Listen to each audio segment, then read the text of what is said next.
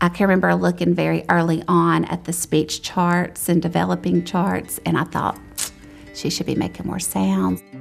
So we knew, we just knew early on that something was wrong in the fact that she wasn't developing like she should. It was, 2.5 years old when she imitated for the first time.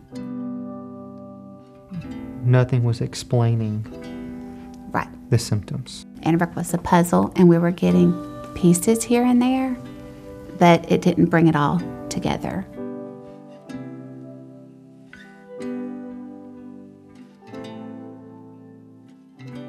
The HudsonAlpha Institute is located in Huntsville, Alabama, and is a nonprofit center dedicated to genetic and genomic research and education and economic development.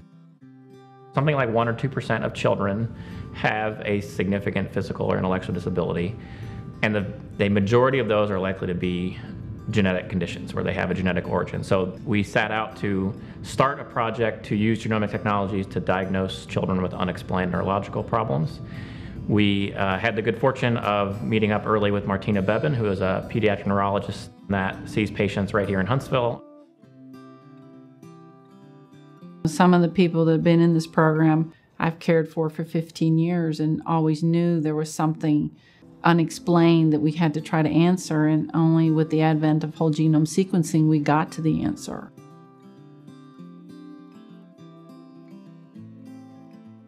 There was an area, what was it called? A deficit in her white matter in the brain. Dr. Bevan didn't feel like that gave us the answer. But that's the most concrete evidence Right. we've had, Right. you know. Right. And she just still And couldn't. She kept saying genetic. She did, she We've did. had the genetic testing done. There's nothing there. So she referred us for the HudsonAlpha We were case number testing. 1. We were case number 1. So if you add up all of the DNA in your chromosomes, it's 3 billion letters in a row that we can map each and every one of them and map their order.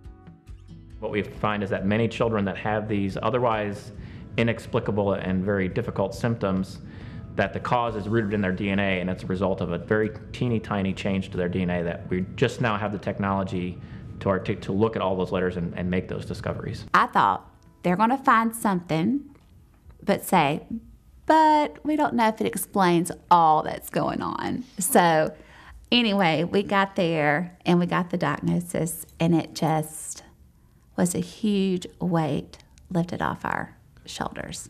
It was liberating. It's called Cornelia de Lange syndrome.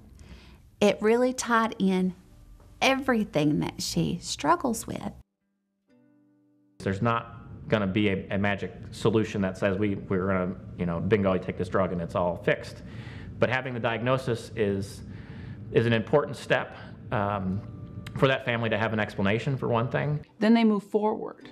So now that I understand what the diagnosis is, what can I do? What's out there?